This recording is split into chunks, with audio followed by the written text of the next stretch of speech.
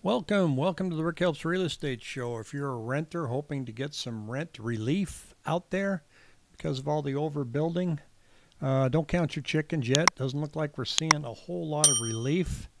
Maybe we will, but the numbers right now aren't showing us much. In fact, there's an article that came out that said despite the thousands of new apartment units opening for lease across Metro Phoenix each quarter, a rent cafe study shows 57.9% of renters aren't budging and instead are renewing their leases. Phoenix occupancy rate dropped to 92.4 at the start of the summer rental season, down from 93.5. Last year, according to the report on the nation's hottest rental markets, the Phoenix Metro saw its apartment unit supply grow by 1.8%. Okay, that's a lot of numbers I just threw at you, so what's it mean? Well, it means that 60% of you are saying, I'm just going to renew my lease. I mean, moving's a major pain in the butt. You didn't raise the rent. Okay, I'm going to stay on one more year, see what happens. The new ones that are coming on board, not offering any sweet deals yet. Most of them aren't finished. Everybody's waiting to see if we're going to get rent reductions. You know, when we look on the MLS, we don't see much because most of these new apartment complexes, they don't show up on the multiple listing service. They just, those are just individually owned units by investors or private investors. But there's also some other stuff going on too, is when you look and see this chart here, which shows multifamily serious delinquency rates. Now, this isn't the renters that it's delinquent. It's the people that own the multifamily units. Are they making their payments? And as we got into last year, the beginning of the year, there were quite a few that were late, 90 days late. Now that has come plunging back down, starting to edge back up. Unfortunately, from what I'm seeing and reading, doesn't mean that we're going to see a surge of foreclosures. When you've got a vacancy rate in the 90s, 93%, that's a healthy number for people looking to buy large multifamily units. And we're starting to see some major corporations and the hedge funds just come in and gobble them up. There's one in Mesa that was purchased for $81 million that was just purchased by an outfit out of Beverly Hills for $113 million. They made a few dimes on that deal, because they feel that the rental market's still going to be strong. Maybe not as strong as it is this year, but it's not falling off the face of the earth. So, and in our numbers here, I mean, we're not seeing any price relief coming here anytime soon. See, we hit a peak of $1.38. The average here is about $1.35 so per square foot. So that's not too promising out there. We're not seeing anything coming down. And again, that's not going to reflect that great big apartment complex that you probably see next door. Now let's look at single family serious delinquency rates. This is quite the eye chart, right? 2002, the gray line is recession, and it didn't really affect delinquencies at all. Now we all know what happened in 2008. That's a broken record.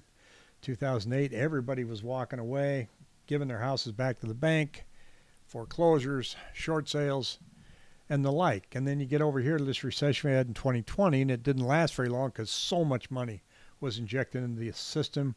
So the delinquency rate went flying up. And then as people started, getting their jobs back and everything, the delinquency rate went down. These are for single family homes.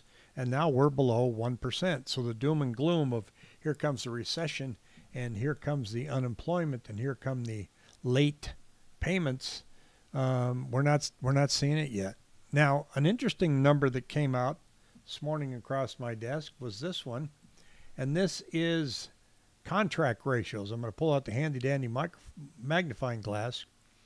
In the 400 to 450,000 range in 2022, the contract ratio was 43.7. Last year, 105. That was a very good last year. Homes were selling. Inventory did not spike up, came back down. Contract ratio got healthy. But look where we're at today, 53.3. So we are worse. We are better than 2022 by about 10%. Same with the 450 to 500,000 range. but not so good in the 5 to 600,000 range. We're sitting at a contract ratio 42.1 and between 6 and 7 contract ratio 40.6. Boy, look how bad it was in 2022. It was 29. So the contract ratio is looking a little tougher now for sellers, and there's no indication out there that there's something coming that's going to improve. Now, Chairman Powell is going to speak this week, and basically what the markets are waiting for is they're not going to announce a rate cut for July. That's pretty much baked in the cake. But if they give any indication at all that they are open to a rate cut in September, then the markets will react. All he has to say is things are looking favorable for a possible rate cut in September. We will continue to watch the numbers, and that's all it's going to take. The bond market's going to react. You're going to see interest rates come down. Should be a fairly decent, at least a quarter of a point move. No big deal. Not going to help you with affordability. It is going to maybe move some people off the fence, but I don't think it's going to be enough to get the market going. That's why I said the other day, looking ahead to fall, I don't see a whole lot changing, folks. I see it just kind of being the status quo, and we're going to stay here while we wait to see if something breaks out. Add to that this utterly incredible turn of events on the presidential election front.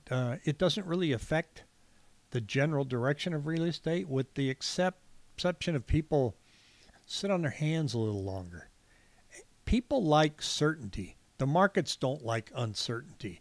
So these smooth numbers that we've been seeing, even though the rates are higher than where really anybody wants them to be, but they're level, this might start to change. You're going to start seeing this move up and down and up and down, starting with the central bank saying something that it's either going to be favorable or unfavorable. The CPI number is going to come out again. That's viewed to be a favorable number in improvement. So this number that you've seen is going to start bouncing around a lot, but I don't see it changing the general direction of our inventory or our affordability issue we have in the valley. And unfortunately, like I started with, there's nothing out there that says your rent's going to come screaming down anytime soon. We are getting some relief. You're down about 3.5% year to date. That's a good start. We'll see what happens. A lot of complexes going up, a lot of square foot being built out there. So we'll see what happens. If you have any questions, shoot me an email at rick@rickhelps.com.